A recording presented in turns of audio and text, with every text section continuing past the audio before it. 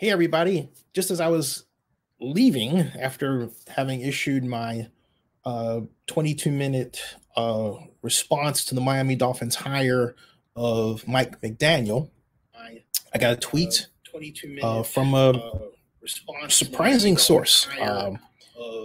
That's the only way that I can express it. My friend Jeanna Laine, who has been a longtime reporter for ESPN. We met at the NFL owners meeting in Orlando because she actually recognized me. I didn't know who she looked like, frankly, but apparently she'd been following my blogs and vlogs about Jameis Winston and how he had been poorly treated throughout his career for racist reasons. At any rate, she responded. She issued a tweet which basically said to me,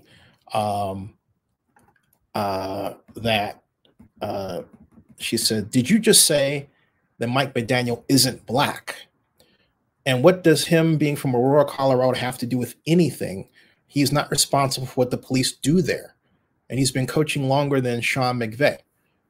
My point is this, that I didn't say that Sean McVay's resume wasn't super thin at the time he was hired. It was. The simple fact of the matter is, first of all, the situation. Timing in media is everything. Timing is everything in public relations. Timing is everything in the law. Timing is everything in our existence. We are in the middle of an ugly firestorm where the National Football League has this look, this pose, that with respect to the hiring of head coaches is racist. The National Football League, Gina, as I said before, and I will say again, should be in the mold of the NBA, where black players routinely flow from front office of one organization to the other, as is true for head coaches. Giving room for brilliant people like Steve Kerr to come along, who had a light resume, but had a brilliant approach that no one saw coming, and we know what happened there. But still have room for coaches like Jason Kidd to get to take their chance, or others. Some players, some not, okay? Some players, some not, all right? Some players, some not.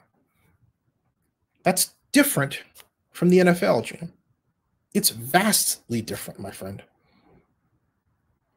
And if you don't understand that, I'm hoping you understand that after my presentation response to what you put out. First of all, as one of the people who was at the Twitter launch party when it was first created, Jack and Evan and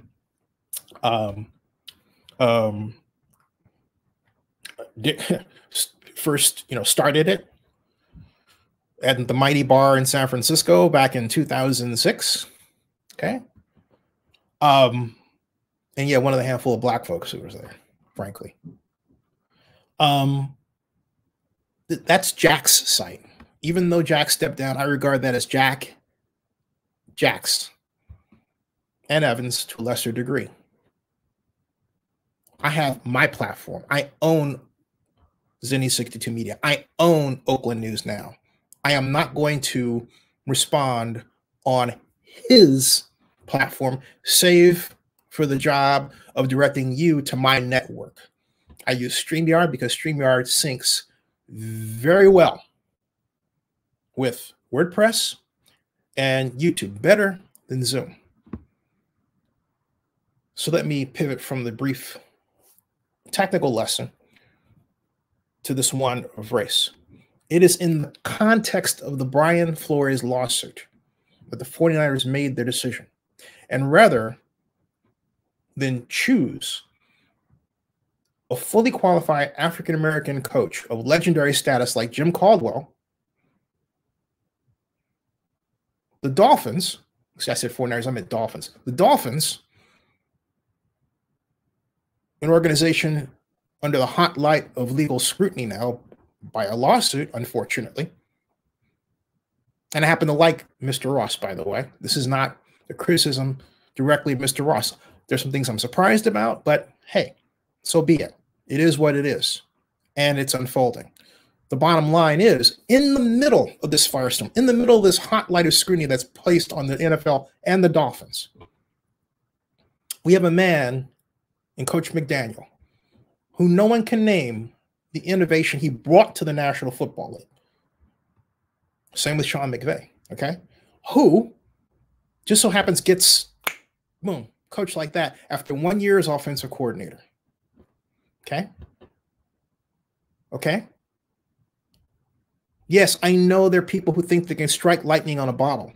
But, Gina, my issue is that lightning in a bottle should not be viewed as coming in a package that is white. There are plenty of bright, in many cases, super bright African-American coaches and front office people in the National Football League, or people who should be in the front office.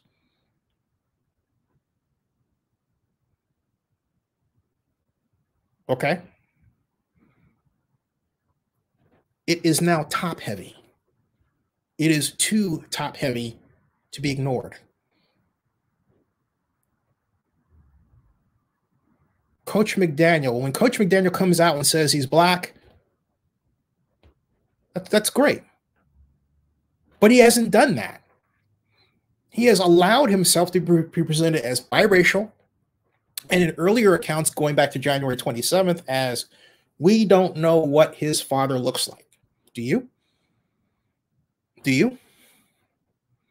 I noticed that all of a sudden, in terms of a content analysis, we went from biracial, don't know what his father looks like, to he's part black and black after he was hired. That looks like PR game to me. It also looks like a cover-up for the real problem.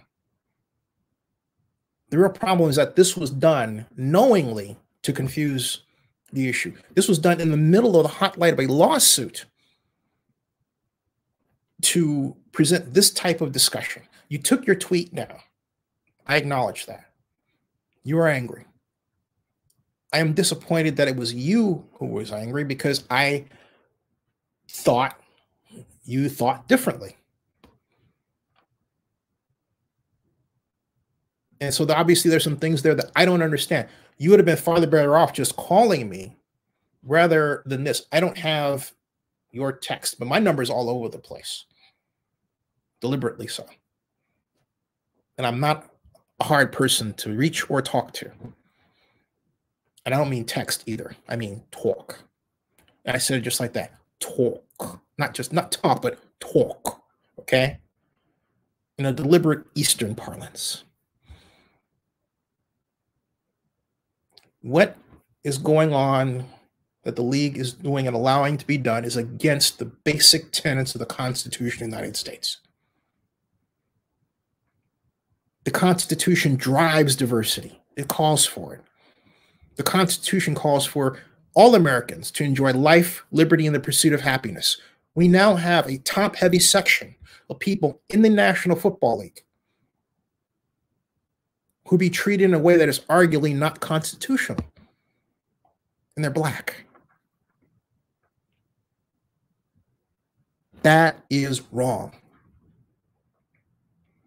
We're at a state today, Jeanna, where a person can say, just say something.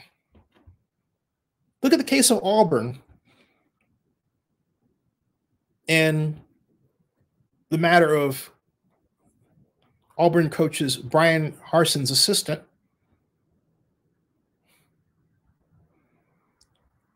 Miss Crochet. Miss Crochet is his assistant. Just because she is his assistant, young, white, and pretty, doesn't mean they're having an affair. But hey, sexist folks think, oh, they've got to be having an affair because, oh, come on. Knock it off. Get a life. You know?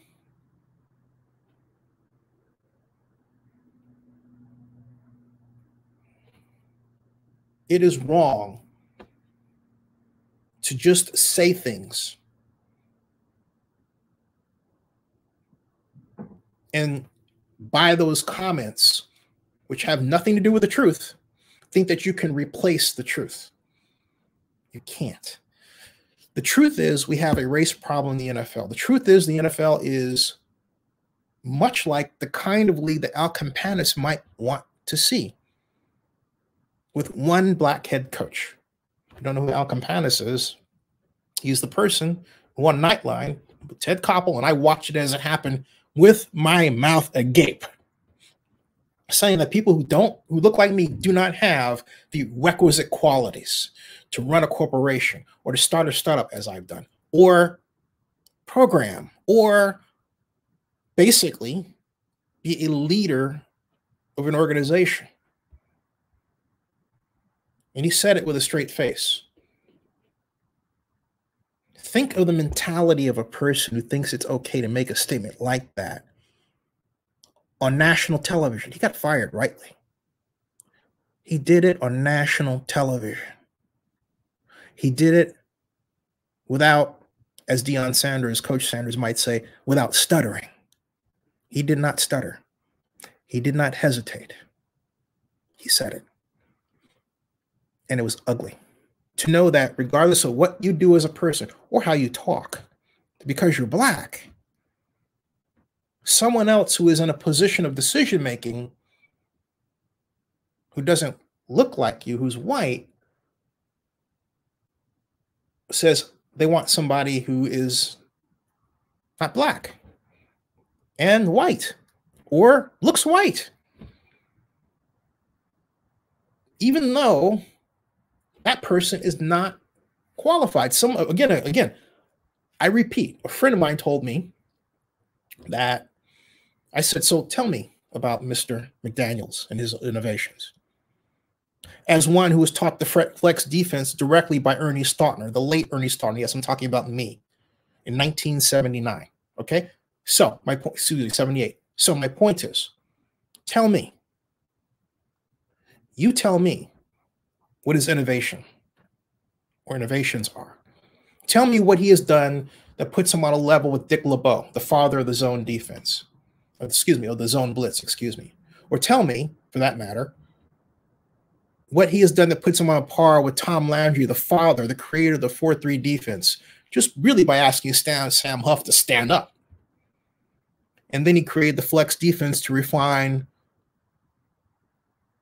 its ability to stop the run the daylight, as popularized by runners by, like in particular, Jim Brown, because Coach Landry couldn't see how one running back could so dominate a football game. It didn't make sense to him. The flex defense was his attempt to stop Jim Brown. And the Green Bay Packers offense, which featured the Green Bay sweep. So tell me, what has he done? My friend, who I won't identify for this, said earlier today, well, he did the vertical pitch back. Excuse me. The vertical pitch back was done by David Shaw at Stanford, okay? Years before. He put Ty Montgomery, a wide receiver, in as a running back. Why not call David Shaw and throw a ton of money at Coach Shaw and get him to leave Stanford? Good luck with that. He's sitting on a $500 million endowment. Smart guy. I love talking with David Shaw.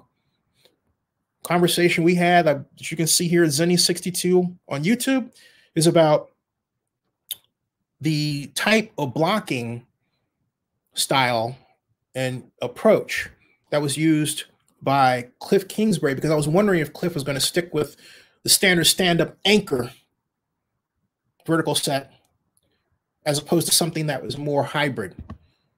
Dave didn't really know the answer to that. We had a fantastic conversation. I love talking football with Dave Shaw. I've given him plays. He told Jason Cole, this is on video, because Jason said, well, I gave Coach Shaw a set of plays that he actually used against Oregon.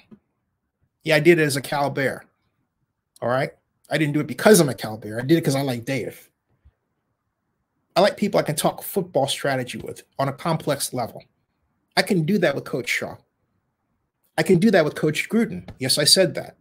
I've known Coach Gruden since 1998. There's a reason, Jenna, that Coach Gruden had Will Kiss wait for me in the lobby of the hotel at the same NFL owners meeting where you and I talked. I gave him a play that he started using later that year. And it set the tone for an approach that is, in a sense, the answer to what Sean McVay put out. Particularly for those who may not have mobile quarterbacks, but kind of want to make them move around a bit. I don't want to go too deep into that.